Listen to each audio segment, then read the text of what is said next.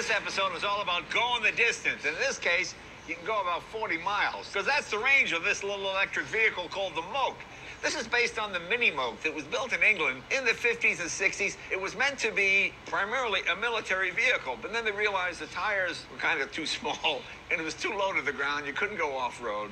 There's nothing threatening about it at all. So they quickly became playthings for rich folks, you know. Because this car is perfect for the Monte Carlo crowd. Hello, Buffy. Hi, Tim. Could I get the kale salad, please?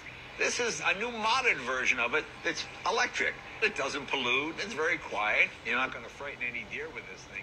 In fact, the deer will come right up to this car and laugh at it. I'm on my way now to meet an old friend of mine who's got a car that defines going the distance. Tough, rugged. You'll see what I'm talking about. And it's become a classic.